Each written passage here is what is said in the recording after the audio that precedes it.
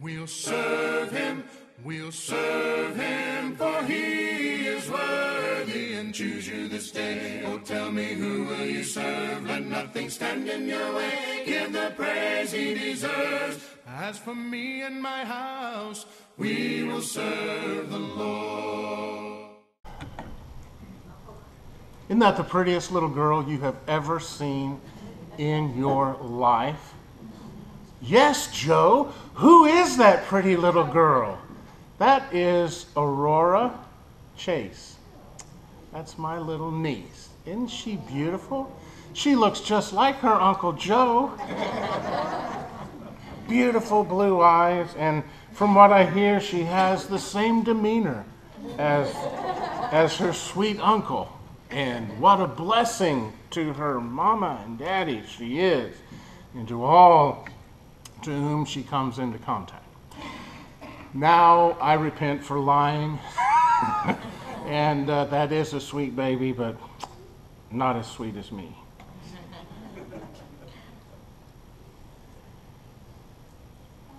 As John Paul read just a few moments ago, Corinth had a lot of problems.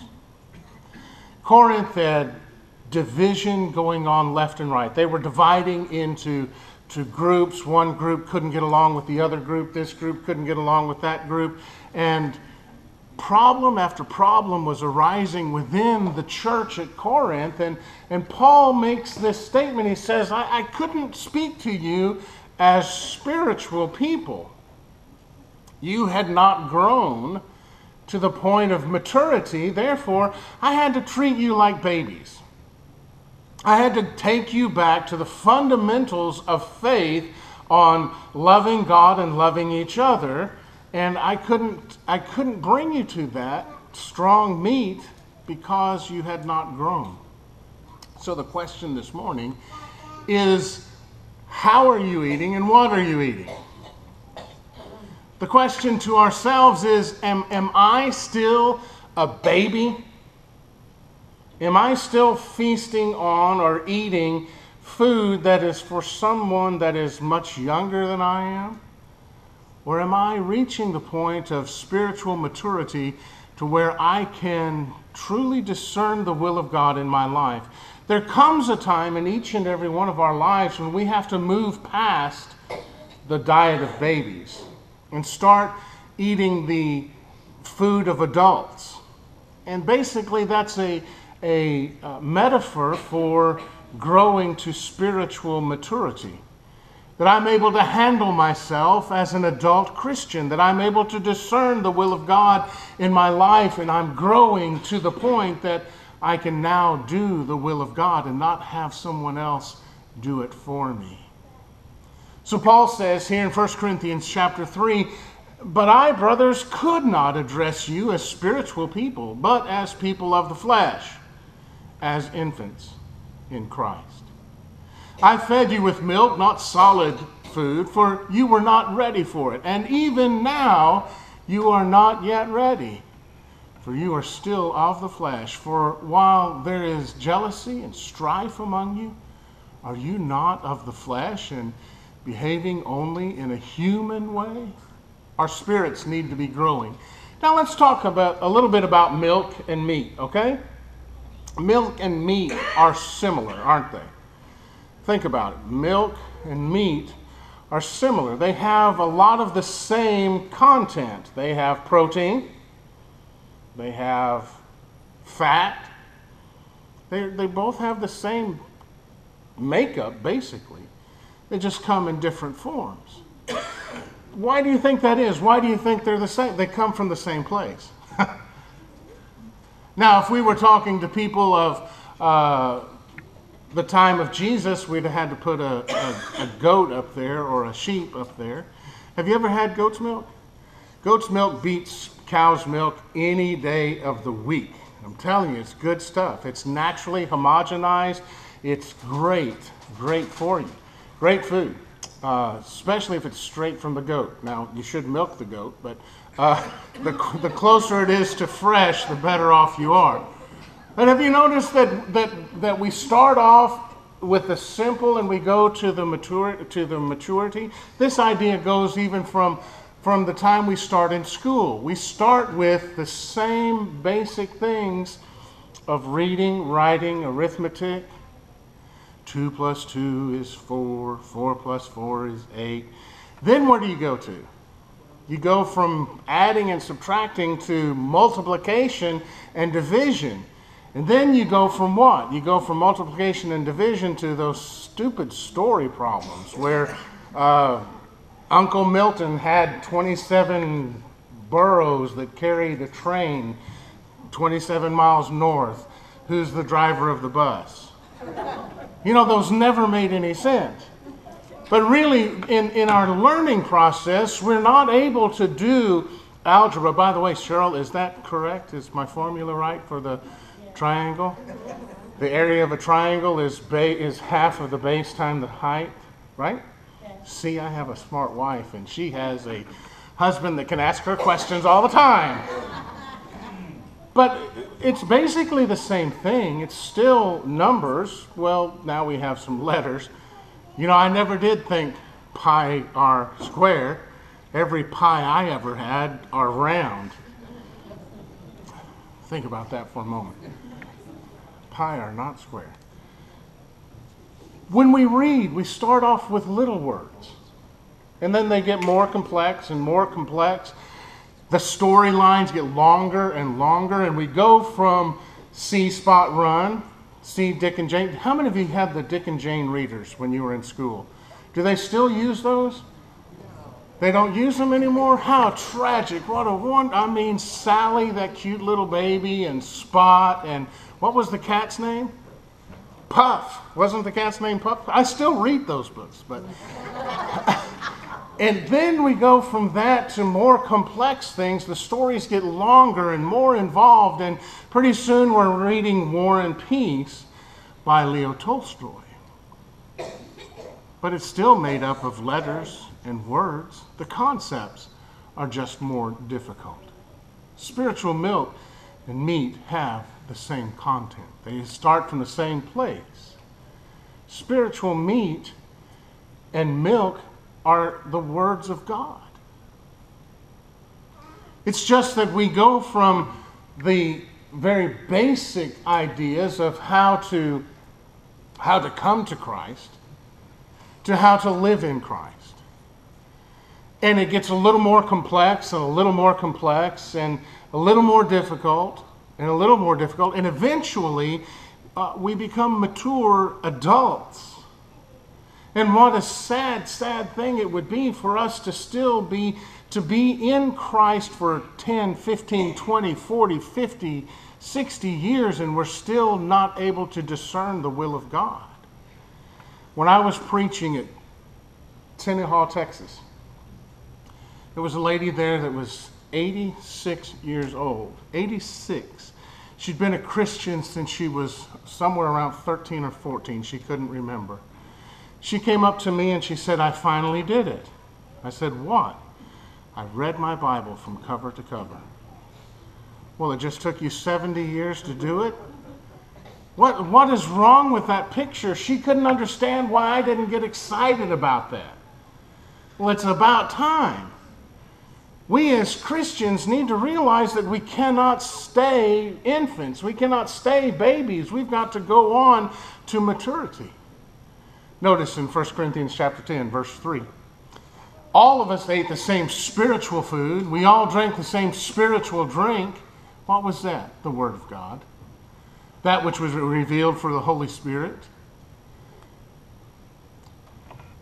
But the condition of milk and the condition of meat are different. When you think about milk is liquid. Meat is solid. And you know, milk is easy to swallow. And if you're not lactose intolerant, by the way, if you drink goat's milk, you wouldn't have lactose intolerancy. And I'm not on the goat milk board. But milk is easy to digest. Meat is. Why do you give milk to babies? They don't have choppers. They cannot chew. So you give them liquid. You give them soft food. Then they work their way up to solid food. Milk is easy to divide. It's easy to handle. It's easy to combine. It's easy to transport. It's easy to distribute. Meat, on the other hand, you've got to have a knife. You have to have a fork. It weighs a lot more. Transporting it, caring for it, distributing it takes a lot more effort than milk. For milk, all you need is a bottle. For meat, you've got to have all the other accoutrements which it takes to use it. Spiritual milk and meat, let's compare those this morning, one to the other. The Bible teaches us that there are simple teachings of the Word of God, and then there are complex, difficult things for us to understand. If you would, let's look at Hebrews chapter 6, verse 1. Hebrews chapter 6. Paul, or the writer of Hebrews, says, "Wherefore, leaving the doctrine of the first principles of Christ, let us press on to perfection." By the way, perfection doesn't mean that you never sin. Perfection there just means that you're mature, you're complete. Press on to completion, to perfection, not laying again a foundation of repentance from dead works and of faith toward God, of the teaching of baptisms and of the laying on of hands and the resurrection of the dead and eternal judgment. Those are things that the newly born into Christ deal with. However, there are times when we get to the point that we need to deal with difficult subjects. There comes a time when, after we know God's will for us as children, we look to God to direct us in our adulthood. Notice with me in 2 Peter chapter 3. 2 Peter chapter 3, down in verse 15, Peter writes, "And account that the long suffering of our Lord is salvation, even as our beloved Paul, also according to the wisdom given unto him, has written unto you, as also in all of his epistles, speaking in them of things in which some are hard to understand, which they who are unlearned and unstable wrest, as also they do the other scriptures unto their own destruction." Peter's saying there comes a point to where you're going to have to dig. You're going to have to use your spiritual judgment. You're going to have to exercise your gray matter in order to comprehend and in order to use these things. And it's difficult. Bible study is not something that is easy. If we're still studying first principles 20 years into our journey in Christ, there's something wrong. We need to move on and move to greater and higher, loftier pursuits than just the first principles that are in Christ. Well, we've read those passages. Now, we consume milk. We consume meat differently, taking them in different ways. Milk goes down easy. You don't even have to chew it. But meat, you cut it into small pieces and you chew it until you can swallow it. By the way, do you know what the biggest choking hazard amongst food is? There's 3 of them. For children, it's hot dogs. For adults, it's steak and shrimp. More people choke on steak and shrimp than anything else. That's hard food to eat. You need to chew it. You need to get it into smaller pieces to go down your throat. You can't just hog down a hot dog. My cousin Jess has a little girl, had a little girl. She's out of college now. One Sunday we were having lunch at their house, and I looked over and that little girl looked like have you ever seen an egg-bound chicken? You know, she just stood up straight like this in her chair. Her eyes were popped out, and she wasn't making any sound at all. and she had a whole hot dog go down her gullet. Why anybody put a whole hot dog on a baby's plate, I don't know. Jess recognized what was going on. He went over there and grabbed her by the arms and pulled her straight up, and you've never seen a hot dog travel so far in your life. It went out, boom, and she was fine. But babies, you have to watch and you have to be careful with them as they begin to eat solid food. We have people here who are babes in Christ that are going to wrestle with difficult decisions. In fact, some of the decisions that you and I have committed to our hearts, and they're no problem at all to us anymore, are a major struggle for newborn babes. You and I probably, those of us who have been in the church for a long time, really don't have to decide on Saturday night whether or not we're going to church on Sunday morning, right? That decision was made a long time ago, and we've gotten used to that, and it's a part of our life. But a new Christian who is still learning how to fight the temptation in their life, it's a struggle for them to make the decision to attend worship. It's a struggle for them to decide to pray every day and to read their Bible every day. And so we have to deal with them differently than somebody who has been a child of God for many years. And our discipline should be different as well. Paul will say, I came among you as a nursemaid. What does a nursemaid do? Feeds the baby. Feeds them with compassion and tenderness. But Paul then says to rebuke the elders, not elders, but rebuke those who are older in the faith, rebuke them sharply for the false teaching that they're teaching. So there's a big difference with how I treat young babies in Christ and the adult. Food has to be chewed the way. Spiritual milk is given to babies for the purpose of growth, to get them to the point that they're ready to receive the Word of God. We cannot expect babies to know how to do things that full-grown adults know how to do. Spiritual meat is given to those who are grown, so we should be hungering for what? Not milk, but meat. Don't you just want a steak? Don't you just want a big, fat, juicy steak with the juice just running out and maybe some mushrooms on top and maybe a couple of pieces of shrimp on top of that? Are you getting hungry yet? When you say that I want to sit down and have a meal, do you say, well, I would like some Gerber graduates today. Give me my binky, give me my passy, so I don't have to work hard at eating my food. Problems occur when you try to give when you try to give meat to babies. Babies cannot chew the food. The same thing is true with adults.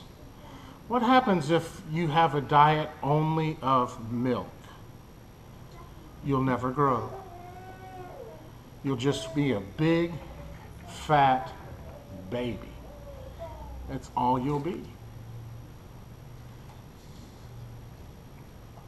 Would it bother you if we took Chloe back there and just gave her a big slab of meat and said, go for it, girl? Would it bother you if we took Brooklyn and gave her a turkey leg and said, here's your food, and just left her there? No, we know that that wouldn't work. In fact, it would be dangerous and reckless. Can you see that picture? Turn off those lights over there. This is one of the most disgusting things I have ever seen in my life. Here is a 40-year-old man who is dressing up like a baby, drinks his food from a bottle, sits in a high chair, and is taken care of. And this is a daily occurrence with this human being. Does that turn your stomach a little bit? Okay, you can turn them back on.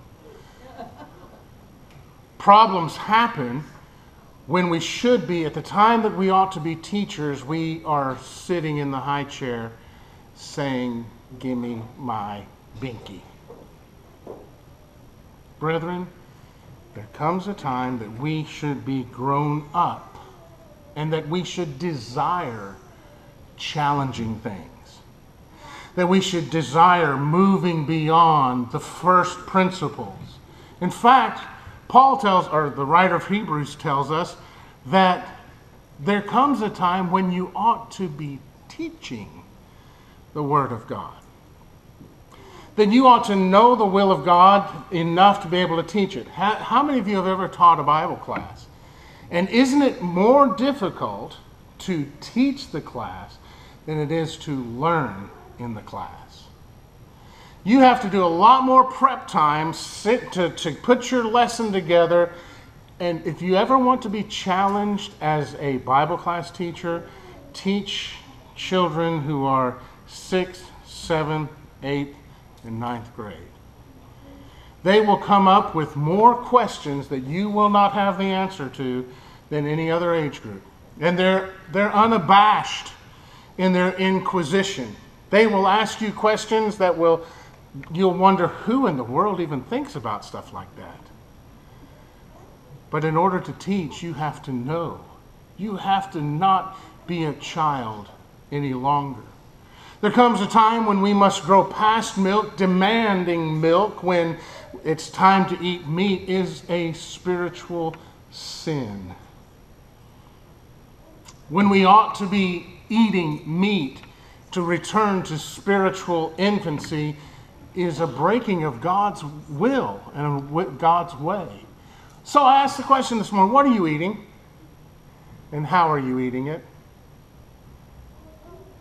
When I was in preacher school, I got a real bad case of ulcerative colitis and diverticulitis. And the doctor said, okay, you are no longer going to eat solid food. And he gave me a blender, and I ground up all of my food, and I basically ate liquids for 6 months. I lost a lot of weight. Maybe I need to go back and do that. But there came a point to where there was a craving just to have something to chew on. This drinking your food just got to be so bleh. And you know, you can't really blend up a steak very well. And if you could, you don't want to eat it. So what are you eating? Answer that honestly. Are you still eating like a baby and eating the diet of a baby? Or are you balanced and growing and reaching for new things? Challenging yourself to become full grown in Christ. What happens when we don't get the food that we need? We become stilted.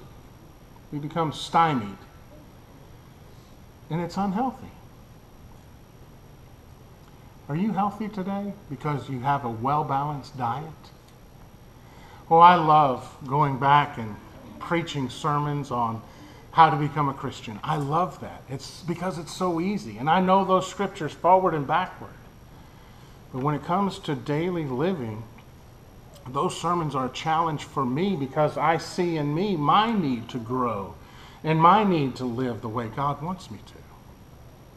So I challenge myself week after week to not only grow myself, but to help you grow. How are you growing? What are you eating?